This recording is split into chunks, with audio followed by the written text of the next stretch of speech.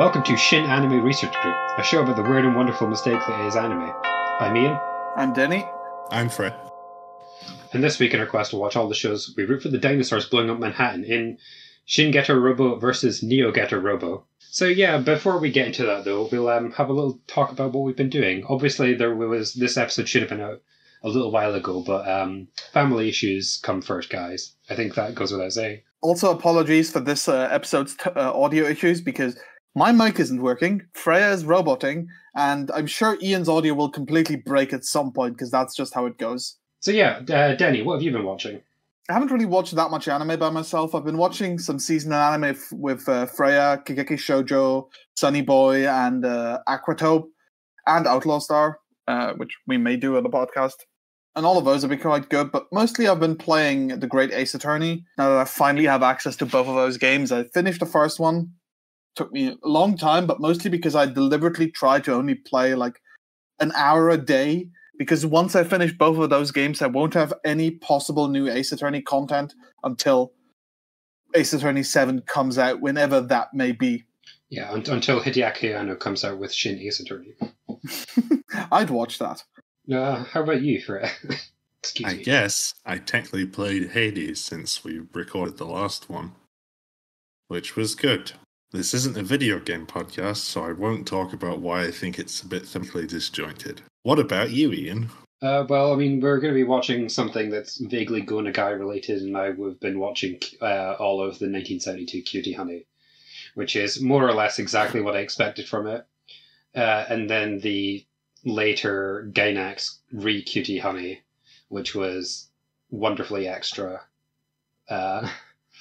Also Utena, but that is not related to Go Nagai.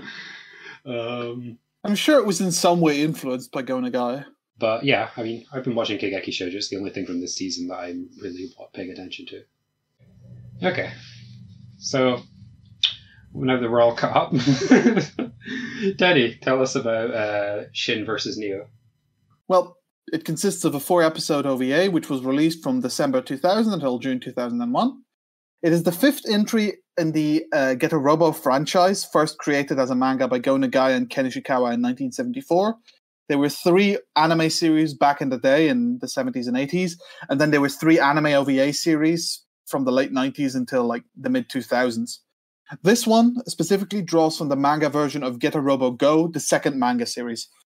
The original anime adaptation of Getter Robo Go took a lot of liberties and was very different from the manga series. It was a lot more child-friendly because most Super Robot was heavily targeted at children and they kind of didn't touch on all the mature stuff in the Getter Robo universe. Ishikawa served as the artist for most Getter Robo manga. All of the original Getter Robo saga, though there are a whole bunch of spin-off manga that are done by different artists as like homages and different spins on it. While he is often listed as the co-creator and Go Nagai is put front page and center, which I consider Getter Robo to be more of Ishikawa's baby than Go Nagai. Sure. I feel like Go Nagai is just listed bigger because he is the more famous of the two. Ken Ishikawa was both Go Nagai's student and also his best friend. Go Nagai said so himself at one point. Nagai is, of course, one of the most prolific manga artists to ever work, a pioneer. He created, among others, Devilman, Cutie Honey, Getter Robo, Violence Jack, and Manzinger, most of which spawned long-lasting franchises and impacted the way genres evolved. As someone quipped in a Discord channel recently, all anime is a Go Nagai reference. Like, Getter Robo by itself was the very first manga to introduce combining robots, and thus be considered the originator of the trope, which together with Manzinger Z, which was the first not remote piloted robot, they are the pioneers of the super robot genre. Even the famous Gainax post originated in a Getter Robo manga, and of course, it heavily, very heavily inspires Gurren Lagann. The anime was directed by Jun Kawagoe, the man who has directed every Getter Robo anime series since 1998, in addition to a bunch of other mecha series. It was a collaborative project between Dynamic Planning, Go Nagai's own production company, Bandai Visual, and Brainbase, the studio behind Penguin Drum, Natsume's Book of Friends, and Akikan, among others. It had been dormant for a good 15 years until literally this year, 2021, where it is currently receiving an adaptation of the final manga in the original Getter Robo saga, Getter Robo Arc. Sadly, the original story will never be finished because Ishikawa passed away in 2006, and Getter Robo Arc ended on a cliffhanger with the main trio confronting Getter Robo Dragon. But yeah, that's everything I've got to say about it for now, so we should get into the summaries. Ian? Okay, so there's going to be a lot of names here, because there are 3 Getter Robo pilots from the original group, who I want to call the Neo group, but that is not true. There's the 3 from the later group who are piloting the robots in the sort of present day, and then there's all the many, many side characters. So if there are too many names, I apologize. There's only so much I can do. Also, I'm using a teleprompter. Hopefully things will go well today. So without further ado, so episode 1, Go Near Getter Robo. Okay, we start in media res with New York being attacked. There's cars flying, lizards dropping bombs, and the 3 original Getter Robo pilots, that's Ryoma, Hayato, and Musashi, are locked in a battle with the Dinosaur Empire led by King Goru. The dinosaurs are trying to retake the surface after having been forced into the core of the planet in the distant past. And so far they're winning. The Getter robots are trying everything they can, but even their combined efforts is not enough. But they do notice that one of the mechasauruses melt because of the Getter rays. And so Musashi uses this opportunity to blow himself up using the core of his robot. A massive explosion occurs, defeating the Dinosaur Empire, and boom, cut to the opening. And it's a banger, but we'll talk about that later on. So we skip 5 years in the future, and a new set of pilots are being trained up. One of the test pilots dies in a horrific accident, and Hayato, who's been overseeing this, has to go in search of a 3rd pilot. It is here that we get introduced to Go, one of the new pilots, who is fighting in an underground wrestling match. He wins his first match pretty easily, but the second challenger is more difficult, and it turns out that's because he is a dinosaur. A panic ensues, and people try to flee the match, but not Hayato, who just continues watching with interest. After Go eventually beats the dinosaur to death, Hayato reveals that the dinosaurs are after him, quote, because of his body, end quote, and that they will keep coming after him. Outside, Go defeats a Mechasaurus, and the other 2 Getter pilots arrive with their robots. Hayato and Go get in the 3rd robot, and then all the robots combine. Now, initially Hayato is piloting, but an old wound opens up, and so he has to coach Go through piloting it, and using all of the special moves like the Chain Knuckle and the Plasma Thunder. And then, dun dun dun, revelation, King Goru is still alive. All in all, a pretty action-packed first episode. We apologize for Ian's lack of knowledge about the wider Getter Robo universe and thus maybe getting things wrong if you're a dedicated fan of Getter Robo. You're not like this episode, I'm sorry. Well, you're not gonna like 2 parts of this episode. Wait, 2/3? No, that doesn't make sense. You're not gonna like 2/3 of this episode. You might like the other one. So Arise, episode 2 is Arise Texas Mac. So things are not going particularly well for the Getter team. The government arrives with soldiers to commandeer the Sao Tome labs and to terminate research into Getter rays. And Go is having teething problems learning how to effectively pilot his Getter, and is arguing a lot with the other pilots. But the main action begins when they realize that one of their satellites is malfunctioning. They confirm it with the US, and we get introduced to Jack and Mary King, the pilots of the Texas Mac. And during the call, meteors are falling on the US, destroying planes and threatening Washington, D.C., and so the Kings dash off to save the White House. Go, however, cannot remain inactive. He argues that they need to go and help, and so they all scramble and head off. The Texas Mac shoots down the meteors heading for the White House, but he gets confronted by the Mechasaurus bull, who overpowers him. And can the robot be a him? I guess it is male presenting. And is going for the kill when it's stopped by the timely intervention of the Getters. So with Mechasaurus defeated, Texas Mac is able to shoot down the satellite, and they return to Japan to face off against another Mechasaurus that is threatening the Sao Tome lab. They take it out, and we get King Goru taunting at the end again. You know, I really miss giant villains appearing in the sky as silhouettes. Yeah, it's one of my favorite things. I think the first time I saw it was as a kid watching Thundercats, and it's just the greatest. They just don't do it anymore. Yeah. So if any of you are supervillains, Elon Musk, please put your shadow on the sky. Don't actually do that. Episode 3, Revive Shin Getter Robo. So at the beginning of this episode, we learn that the Japanese government does not want to authorize Getter Ray research, and the Shin Getter, believing that the Neo Getter is sufficient to defend the country. Naturally, they're about to be proved wrong. So as he returns to the Saotome labs, Hayato realizes that something isn't right, and it becomes clear that the Dino Empire has attacked. Together with Go, they fight their way through the labs, trying to find and protect Dr. Saotome and get to the Shin Getter. However, they are chased by Dino-controlled Proto-Getters until the other pilots, Sho and Guy, intervene with the Neo Getter. And they deal as best as they can with the dinosaurs while Hayato and Go continue on to meet the Doctor. But the sustained attack proves too much for them, and they eventually run out of plasma energy. But fortunately, Go's determination, if you like, to help his comrades is what fires up the Shin Getter with the Getter rays, and this radiation fries most of the dinos, leaving only one Mechasaurus. Now, with all 3 pilots, the Shin Getter takes it on, and is so overwhelming that the Mechasaurus is reduced to attempting a suicide bombing. And so, with them roundly defeated, we get our 3rd message from King Goru in his UFO, and then he decides to blow up the Nisar base. Episode 4, Discover the Limit, the Earth's Future. So the stage is set for the final confrontation with Goru, but first, the Shin Getter has to take out advisor Gareri and his Mechasaurus, the Gera, which sort of resembles a jellyfish.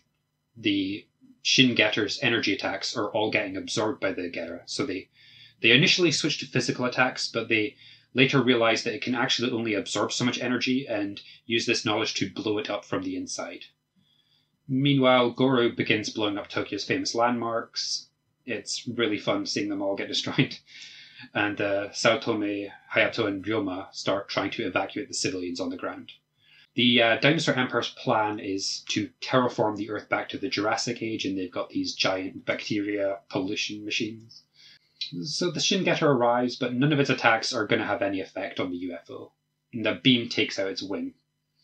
This is when Texas Max swoops in to return the favor and save them, but even combined, they can't do any damage to the UFO. So a new plan is used to use Professor Shikishima's supersonic pulse gun to disrupt the UFO's shields, and then use this as an opening to board the UFO. So the Texas Mac and the Shin Getter provide a distraction. Our ground team fight their way to the bridge. They kill a bunch of dino soldiers, but Goru manages to escape. However, they can turn off the terraforming machines. And on the roof, Goru is using some mysterious rays to turn himself into a giant, and he psychically pulls the Shin Getter through the UFO's shields to fight. The Getter is unable to do anything to him, losing an arm and its giant axe. But finally, using the last of their determination, the Getter radiation turns the Shin Getter into the God Getter, which is Devilman-like and pretty awesome. And they can take out the Goru with a well-placed fist through the stomach. It's a tomahawk, not an axe. That's an important distinction. The name is clearly an axe because that is not what a tomahawk looks like. Yes, but they yell, "Get their tomahawk." Yes, the Lancer Tomahawk, but it's not a tomahawk. Yeah. So, this may have sounded like a lot of plot for 4 episodes, but when you end up watching the show, nothing really happens. Well, stuff happens, but does it?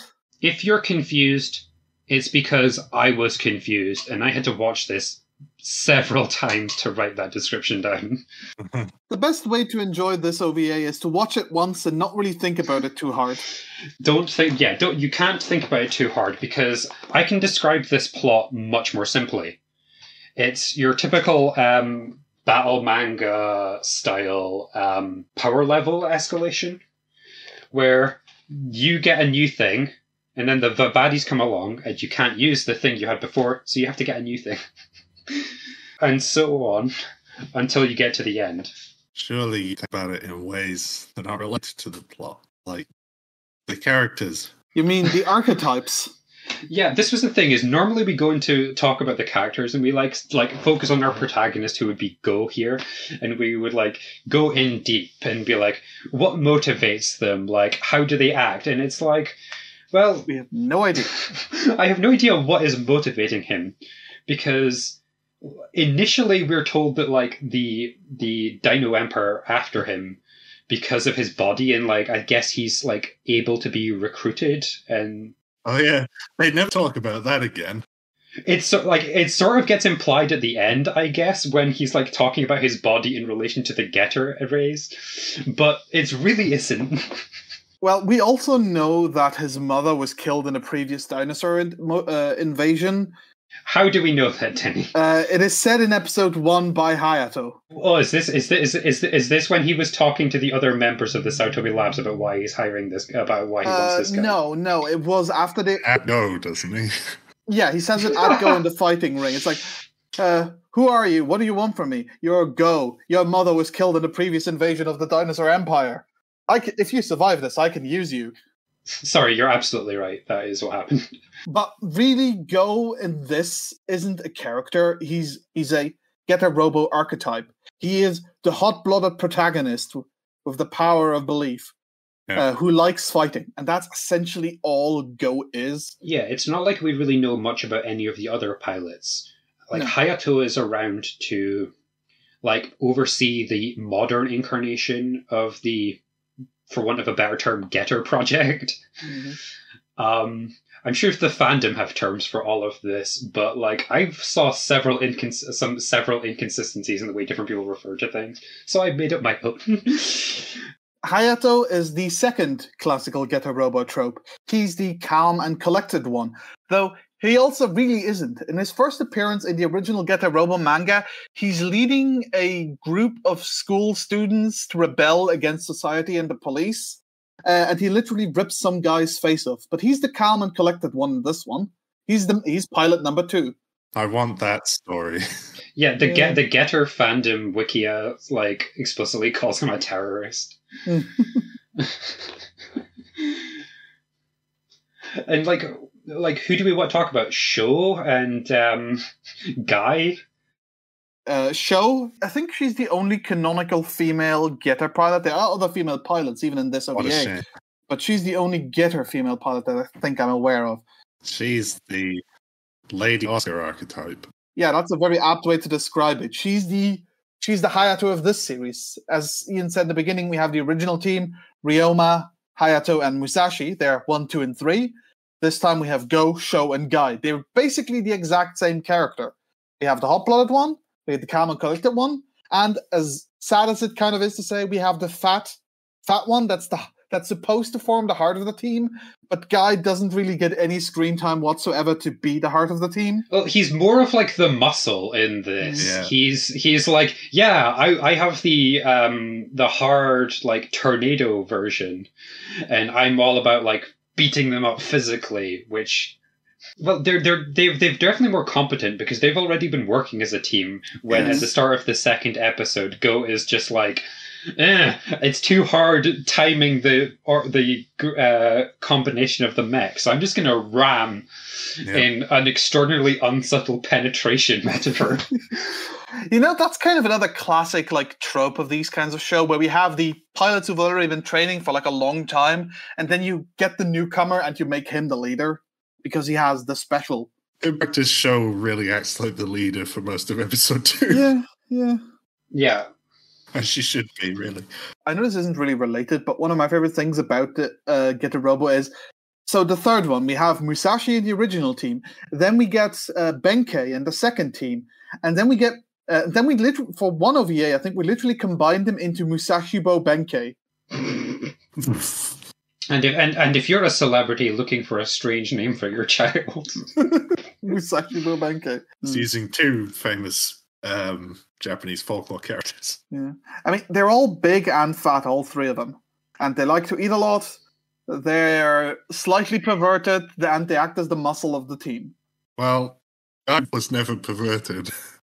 No, but I feel like that's mostly because he didn't have the time to be. Yeah, I guess I was going to say he also avoided most fat stereotypes right until the end of episode 4. He's suddenly like, oh man, I'm really hungry now. And that's basically everything we know about our main characters. And there's really only one other set of characters that's worth talking about, which is Jack and Mary King. Which is the villain. Well, they're Americans. That doesn't mean they're the villain. I mean, that's not who I meant, but yes. So they're the pilot of the American mech, Texas Mac, and they're massive stereotypes. So that's basically it. I think me and Freya both have like different opinions about the stereotypical foreigner accent that they have, which is that I really like it and Freya really doesn't. I mean, I used to like it about 8 years ago. Yeah, I mean, it is overdone, but it's just like, yep, they're foreign. You can. That's all I need to know. You know what is funny though? Actual Americans just speaking Japanese with their normal accent. That's funny. Yeah, there was a really good video going around Twitter/TikTok about that. And I mean, I used to do that bit for us anyway. Yes. One of the things I like, there's a few things I like about them, and it's just aside from the fact of just how like stupidly American they are. Like they come in on their robot has a horse. A giant robot horse. A giant robot horse that can fly, which is perfectly okay with me, but it is not clear how the horse is piloted, because both Jack and Mary are inside the main Texas Mac. I'm not sure if it is a robot, I'm pretty sure it's a robot. Well, it's not a real horse. What about hair? It's a wig. Okay. Yeah, because Jack is piloting the main mech, and Mary is piloting the hat of the mech, which is also the shield. Yes, because of course the mech is just a cowboy.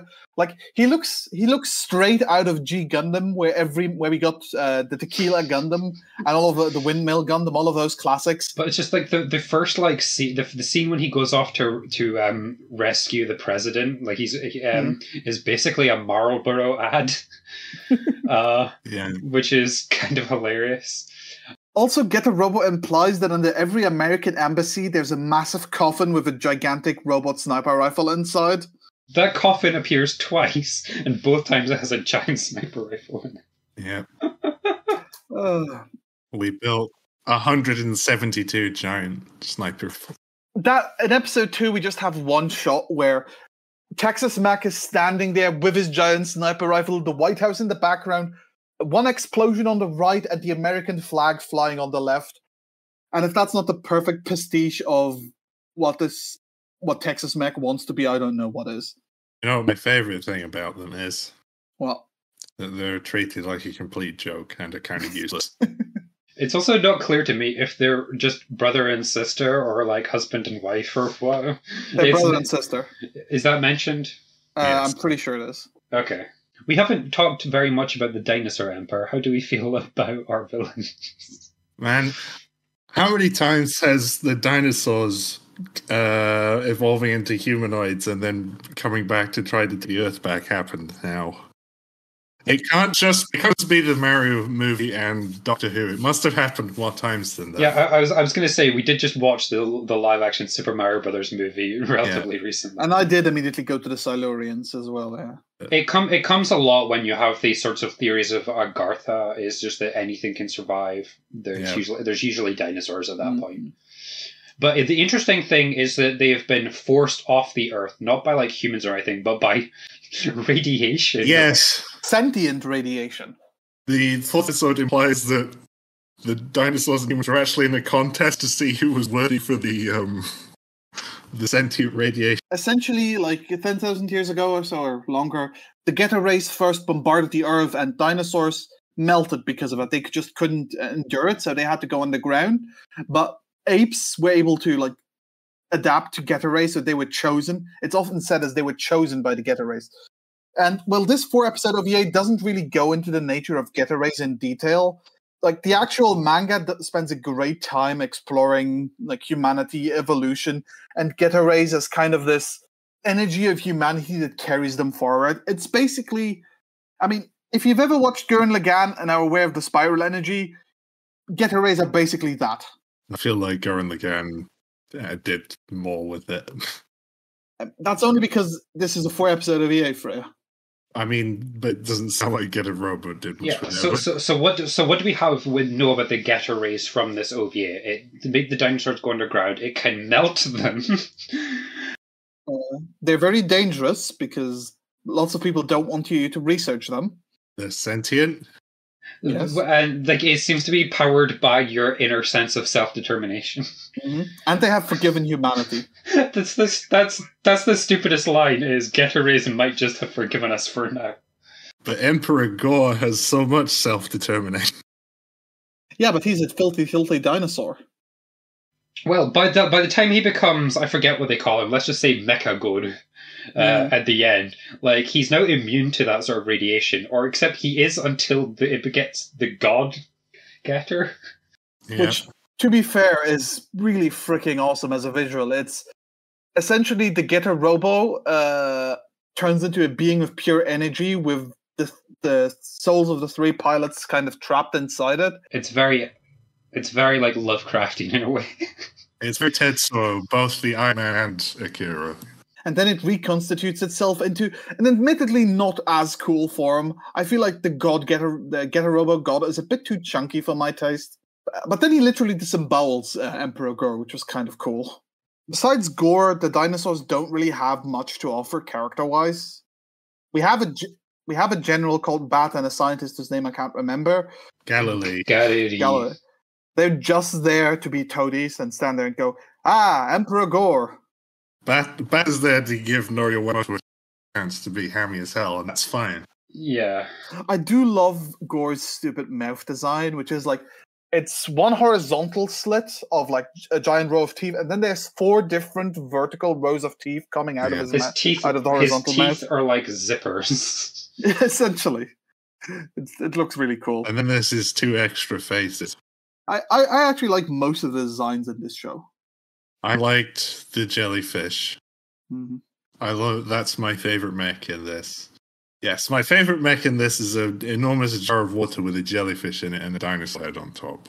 I'm not surprised in the slightest.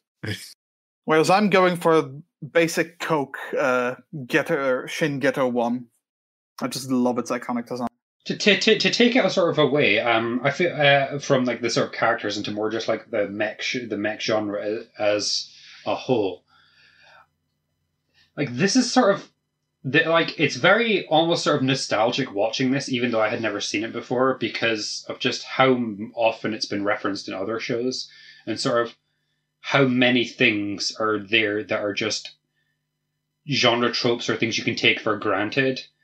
We already mentioned the shadow villain on the side of the moon, basically, which big fan. I mean, there's all the sort of classic poses that come at the end of transformation sequences. I'm sure there was an Obara pose, but I wasn't. Obari pose. I'm sure there was at least one of them. The anime generally takes a lot of classic Getter Robo frames from the manga and just straight up imposes them into the anime. The frame of the original Getter with Musashi piloting it and him ripping out his own heart is an iconic Getter Robo image. Which we also saw in Gunbuster and Diebuster, because that was just referencing this in many other shows. And the Gainax pose, of course, which originally happens when a Mechasaurus is emerging from the ocean and the Getter Robo is standing on its head. Oh. Just posing. Another favorite thing is just that when the villains die, they say the name of King Goru, which you may remember when we watched Samurai Flamenco. And they all say King Torture at the end, and everyone finds that hilarious. It's a genre thing.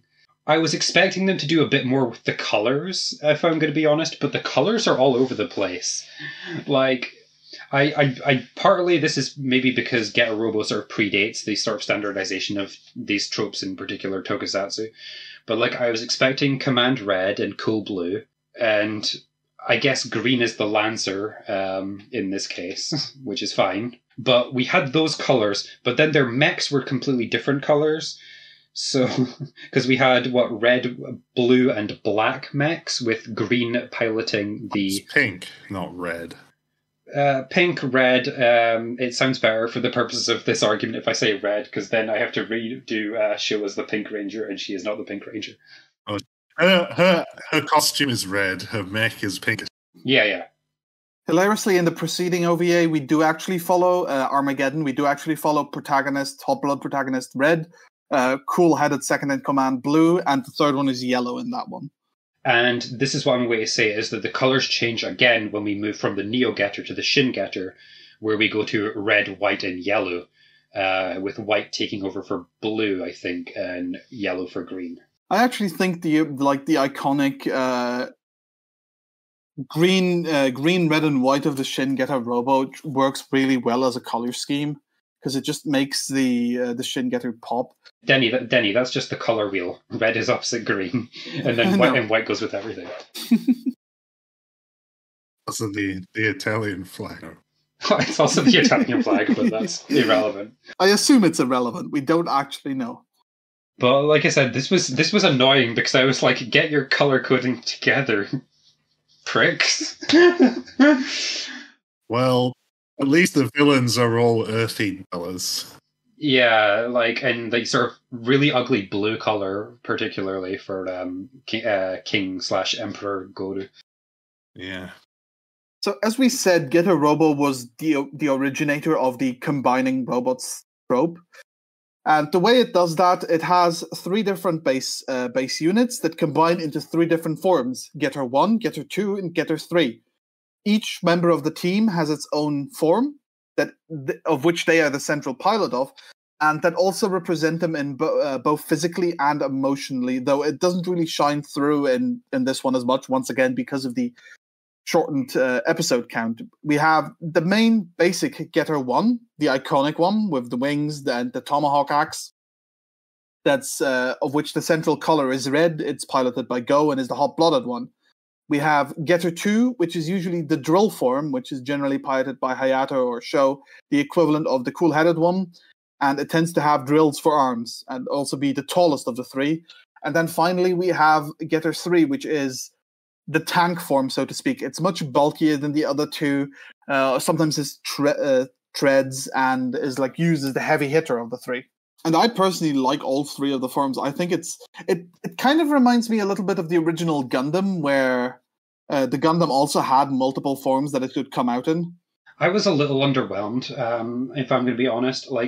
I was expecting a bulkier drill form, because the drill form was associated with Sho, and so it was a very lean design. Yeah. And I was like, no, I feel like the drill needs a bit of bulk to it, whereas they made it more like a spear. I disagree. It works for her fencer theme. Also, in one scene, she doesn't have drills and actually has a sword, so I don't know. Of course, part of the advantage of this is it allows you to put a really interesting tie-in toy, because Bandai is one of the people who was funding this anime, as we mentioned at the start.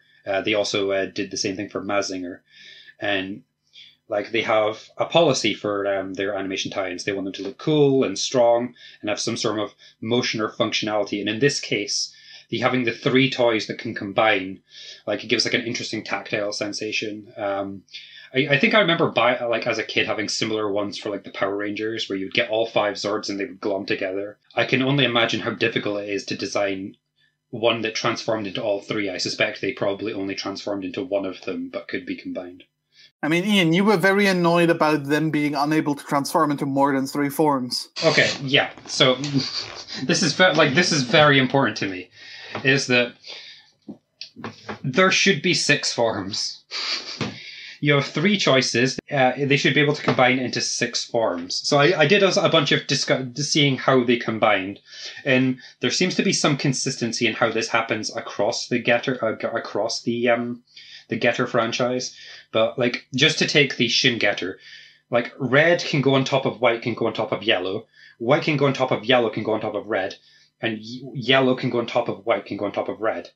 But we know nothing about red being able to go red being able to go on top of yellow, able to go on top of white, even though we know yellow can go on top of white, and we don't know that red can go on top of yellow. But one would assume.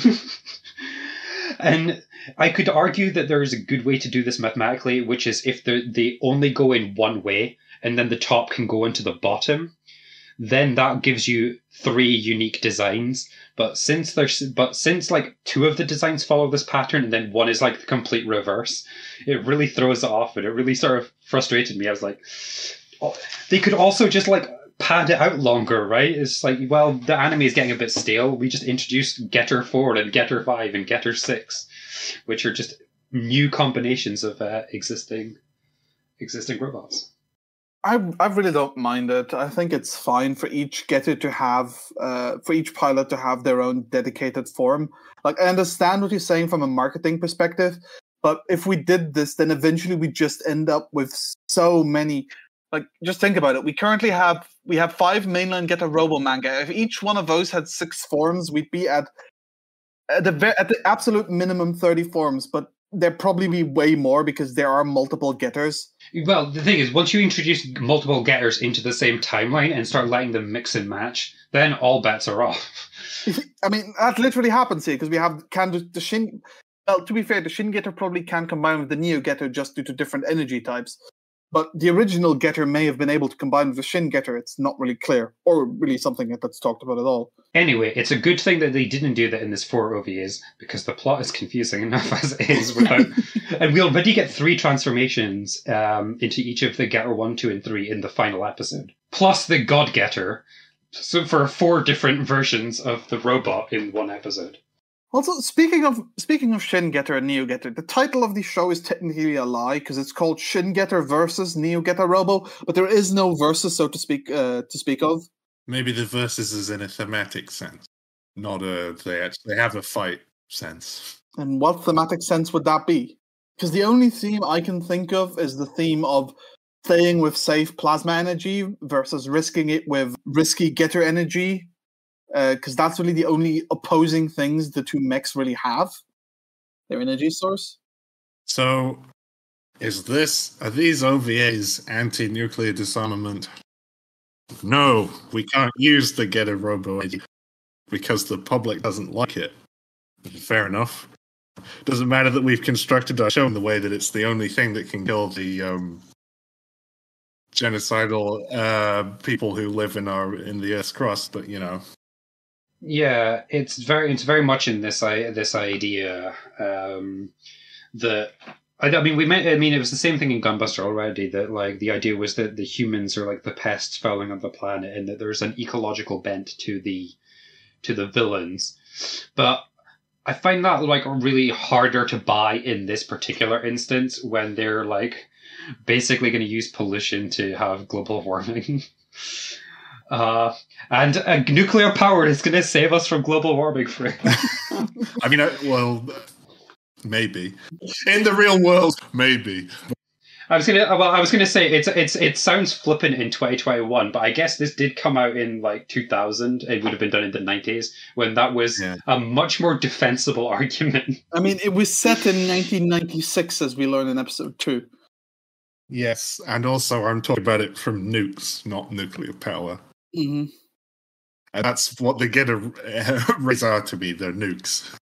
Yeah, I mean, in the later parts of, like, later on in the manga, we do learn that the Getter rays and Ryoma essentially turn into the Getter Emperor, which is a planet-sized robot that goes around conquering the universe, and the aliens send themselves back in time to stop that from ever happening. I mean, this is kind of like where like my thinking that this is sort of like the Ghostbusters goes in. It's just like, well, we know what's best, and fuck everybody else, right? Yeah, we, the small group of independent people, know what's best. Fuck everyone else. And now that we know about the Getter Emperor stuff, thank you, Danny. Now, like, I'm now thinking I should have been rooting for the Dinosaur Emperor the whole time, in spite of what I said flippantly in the beginning. Anyway, shitty political readings aside. Tell us your shitty political readings about Getter Robo. I feel like we can make that recent meme about the Gundam shooting over somebody's head apply to Getter Robo somehow. I really don't like that meme. I liked it until everybody used it. I think we may have like dunked on like the plot and the themes a little bit. So like maybe we should talk about like who actually made this stuff. I mean, we've mentioned Bandai Visual, but like maybe you could explain a bit more about the people who made this for you. Yeah, so the director, as we said, is Jun Kawagoe. And as Denny said, directed pretty much every Get a Robo thing from 1998 onwards. That's right? Yeah, that's correct. Yeah, including the currently airing one, which people didn't like. But outside of that, I guess the most famous things would be stuff like Innocent Venus or some Cyborg 009 projects to get it back to old sci-fi. And Kotetsu Shinji, which I feel like Denny has talked about. I have watched that show, and it's basically just this. Okay. It's basically just Get a Robo with a different name. Yeah. How did we feel about the visuals? Like the visuals, I think is like the strongest point for me. Like I said, I found this sort of thing very hard to watch as like an entire work. But like if you cut out just like 4 minutes at a time and gave it to me, I could be pretty happy watching that 4-minute clip. Yeah. I actually really like the visuals. I think it looks very good at pretty much any moment. There's some use of repeated animation at times, but it's very rare. It's mostly for like attack animations, I think. Like everything else, such as the motion, looks very good most of the time. They also do the thing where occasionally to convey impact, they use very very thick outlines and a lot of speed lines to visualize that. And I really adore it when they do that. I also think the cinematography is actually quite good as well, because there were a whole bunch of shots where I was sitting there to myself and thinking, this looks really nice. Like there's one shot in episode 1 where they're climbing up a bridge. The Mechasaurus is standing in the background and reaching towards them. There's that shot in episode 2 with Texas Mac in front of the White House. There's a whole bunch of other like smaller shots, but I think the cinematography is actually really good in this. Though a lot of the best shots are just taken straight up from the manga, because Ishikawa was an amazing artist. When I read through the Get a Robo saga, I took like 60 screenshots of various panels, because there were just so many wonderful like 2-page spreads and panels. I think another thing they do is they have these like diagonal cut-ins of the character close-up on the characters. My favorite one of which is of Bat, who I just want to call Bato, when he's fighting Shin Get a Robo. Yeah, I think he fights Shin. And they have the cut-in of him, and then he's like yelling something, and as he moves towards the camera, where his face like pushes the outline of the screen. That was fun. Yes, credit the animators. Shin Matsuo. The water was fine. I've been trying. I mean, we haven't talked about water in a long time, because it's like I'm definitely trying not to talk about it, because I felt like it was like an in-joke to talk about the water. Those sort of like cut-ins are kind of like a mecha staple. Like, yeah, you see this a lot when like people in different mechs are communicating with one another, and it's just the 3 faces online, and it's like it's really good in like a Gundam when like you've got one army and they're clearly talking to the other one, and it's just like, how do they have this communication? Like they're just all talking on like an open channel. That's a good point. Everyone in this seems to be talking on an open channel, because like they keep saying things mostly to themselves, and then somebody else will respond to it. Yeah, it's one of my favorite genre tropes. Yeah, there's a lot of like really strong limited animation in this, in like sort of Canada-esque stuff. I kind of wish that more of the sequences on Sakagoboru were credited. There were, unfortunately, there's only 3 of them, and I am not capable of being the person to fix that. Yeah, it's solid visually, I guess, if you like mecha action. I mean, there's no denying that the show is essentially just a giant 4-episode fight scene with occasional downtime to let you calm down before the next big fight scene. Kind of exhausting at times. It is exhausting. Mm-hmm. In the sort of way you get a bit checked out if you're not like really into it. I mean, I think this has a lot to do, for once, with the fact that we're watching this all at once rather than week by week. Or every few months, because this came out across several months. Because I was getting checked out within just 1 episode. Yes, but that's because you'd already watched multiple episodes. No. Before. The first episode it happened. For the first episode, the first time I checked out. Well, that's on you then.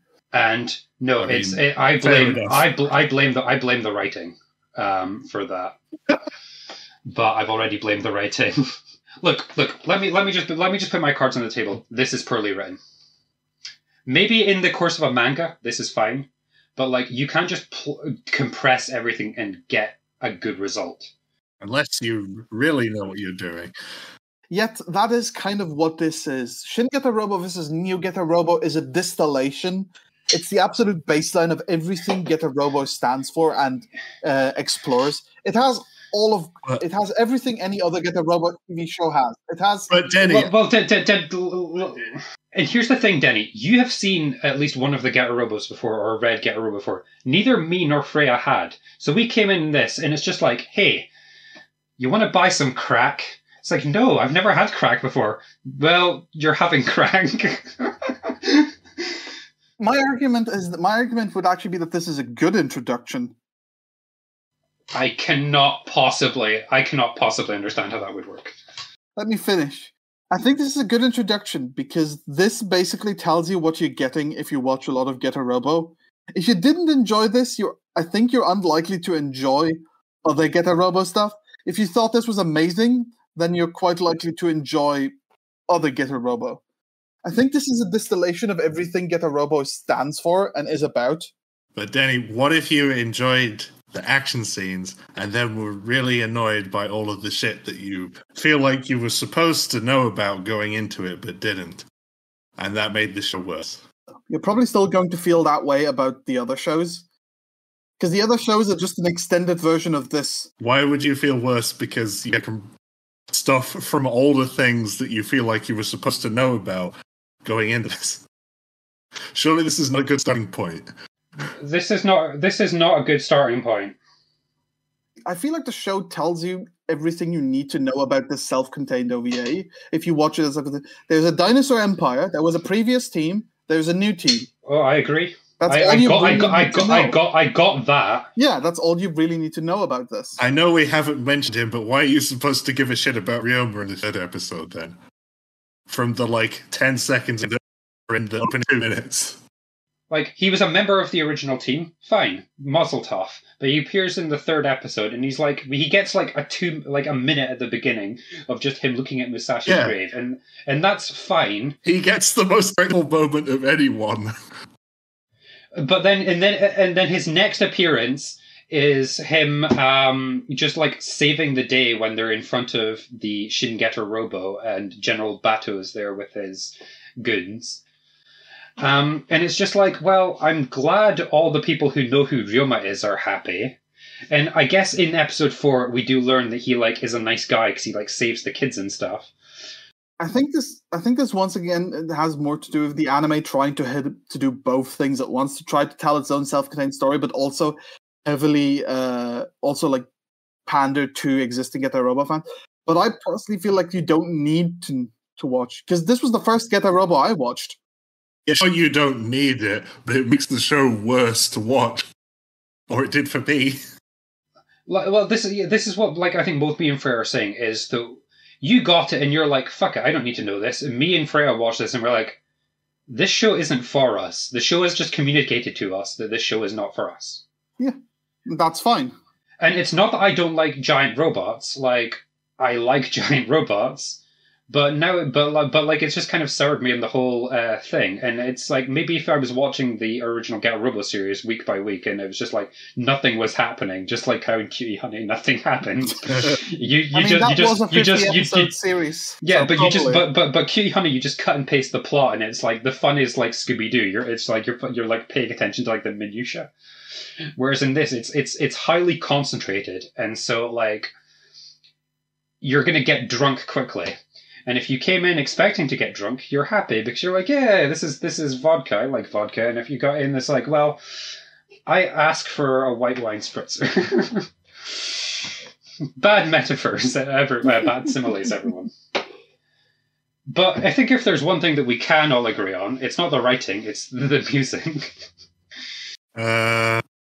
Or at least the opening. But Freya, tell us a bit about the composer and stuff first. Well, the composer is Kazuo Nobita, who you would know from other Get a Robo project, Mazen Kaiser, some arrangement on Doremi. Honestly, most of the music isn't really worth talking about. There's one piece that sounds like generic fantasy music, and then there's variations of the opening theme that are used throughout. Like, it's a standard thing that you see across animation. If you watch, I don't know, let's say Family Guy, they'll rearrange the Family Guy theme. You're watching The Simpsons, they'll rearrange the Simpsons theme. It's standard, but like, I feel like they used it too much. I think having the opening play both at the end of episode 3 and episode 4 was a mistake. That's also true. Yeah, whereas like when they cut it right in the perfect place in episode 1, that was well done. It does make the opening a little bit confusing for the first episode, but it's the right place to put it. So, the opening. This is actually how I discovered this show. I don't remember how exactly I came across it, but through some sheer coincidence, I came across the opening for this show, Storm, by Jam Project, a band I already really like, and I thought it was amazing. I love it as a song. And then I said, you know what? I love this opening so much, I'll watch the anime. Jam Project, of course, famous, stands for Japan Animation Song Makers. They've been around since 2000. They're really famous. They've made dozens of openings for anime, video games, and tokusatsu. You know who they are if you've watched anime. You might not know their name, but you definitely have felt the work of Masaki Endo and Yoshiki Fukuyama and all the rest of them. Hironobu Kageyama. Ichiro Mizuki. Actually, wasn't he only in once? Doesn't matter. They've done. You've heard their voices before. Yeah, whether that's in, I don't know, fucking One Punch Man or Cardfight Vanguard, Yu-Gi-Oh! GX, Sergeant Frog even. You've heard it. I think they are my favorite band for anime openings, period.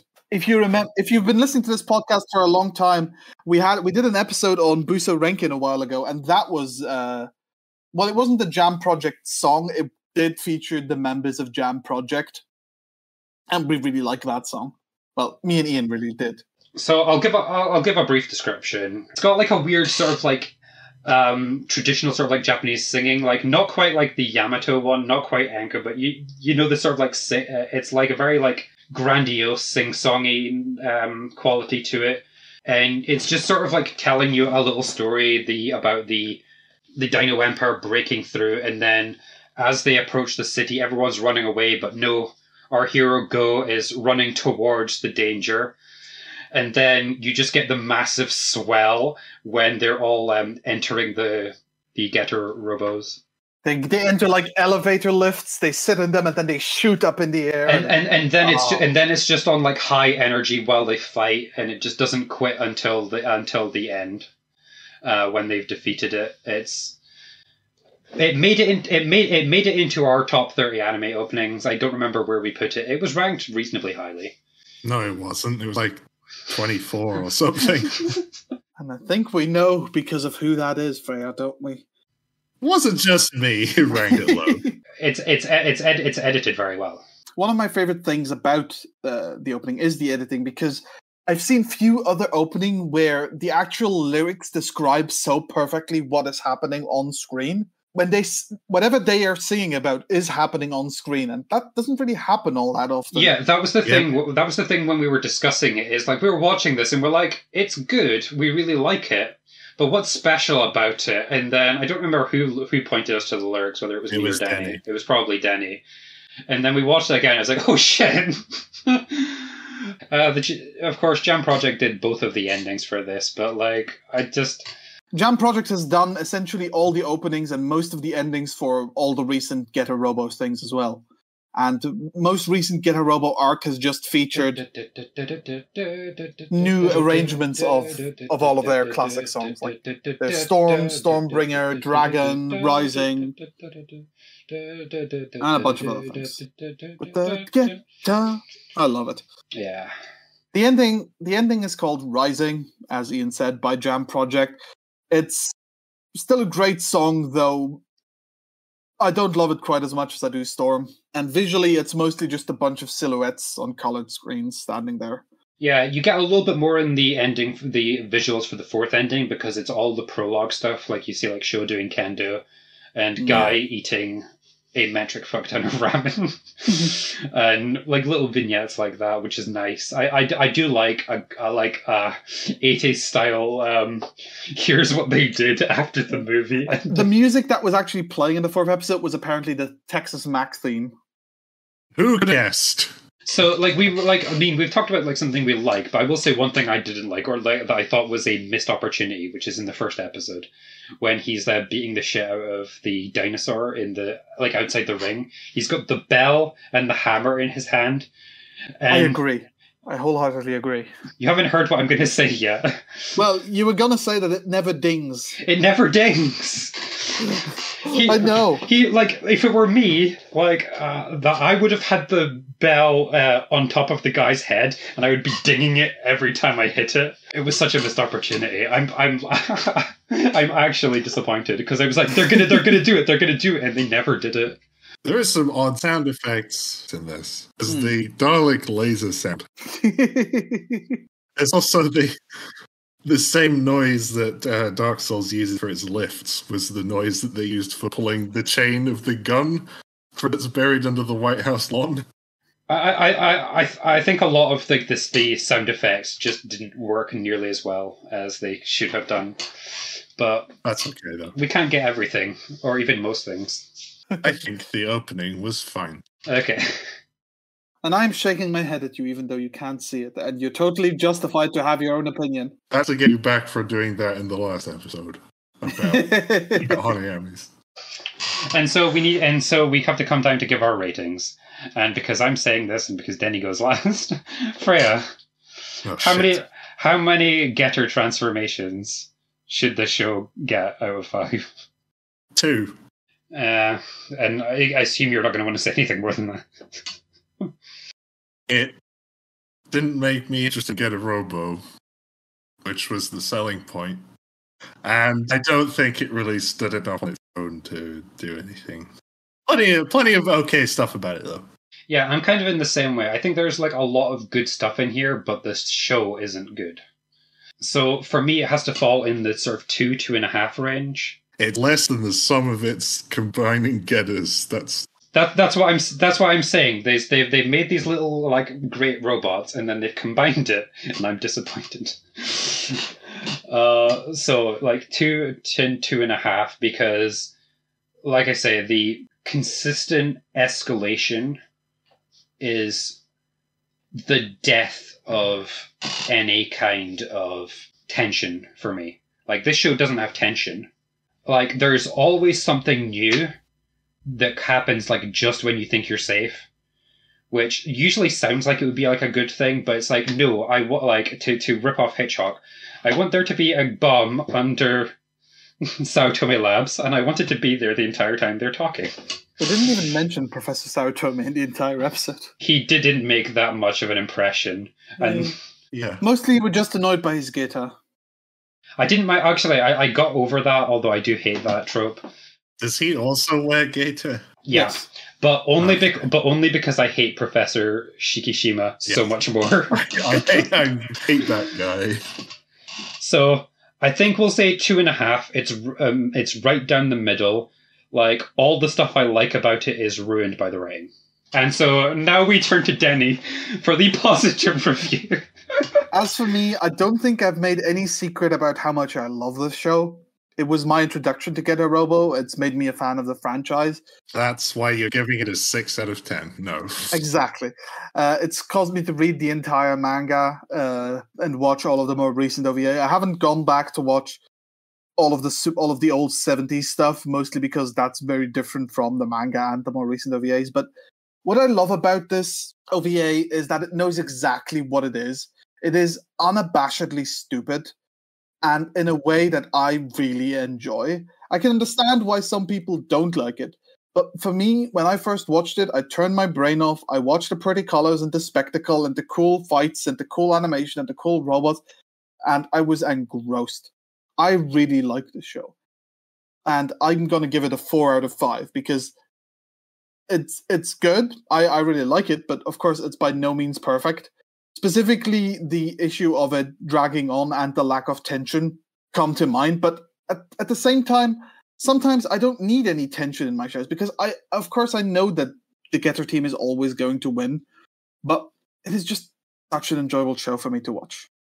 Like I'm okay with them always winning, but like someone needs to get maimed. And they do in the manga. The robots get maimed. What you should do if you want to get into Getter Robo is just really read the manga. Watch Giant Robo instead. Okay. Do we have any trivia to leave this off with? Yes, I do have one piece of trivia. It has nothing to do with the anime, but I want everyone to know that Go Nagai starred in the second Toxic Avenger live-action movie. Why? Because I can. What film experience does Go Nagai have? He was in Toxic Avenger, Ian. I forgot that he was still alive, to be honest. I mean, he's still making shit, I'm pretty sure. Yeah. I don't know. People need to talk more about Go Nagai. We need people to like write about him. Yeah, there's so little written about him, and as I said, he's so incredibly prolific. It's because he sucks. No. Like, you could argue that he created, like, he was part of the creation of the super robot, but he pioneered the super robot genre, the magical gun genre. I really want all those think pieces about how Violence Jack secretly influenced everything.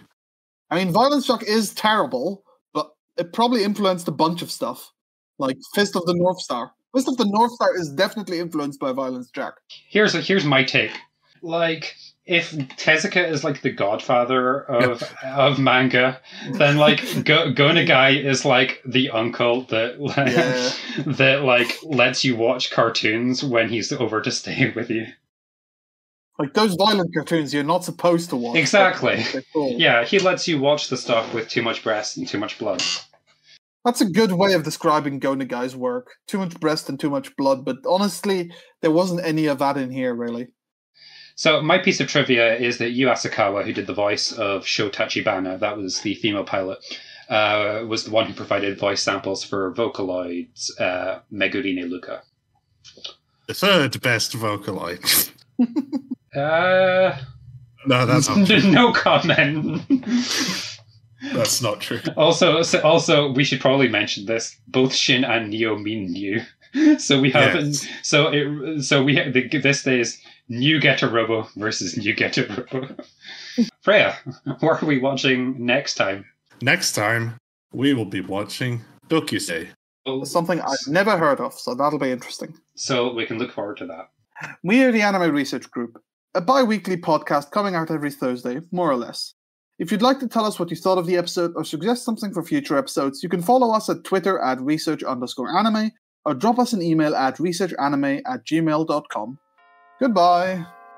I had something. I was going to say something funny, but then I forgot what I was going to say. Well, that's staying in.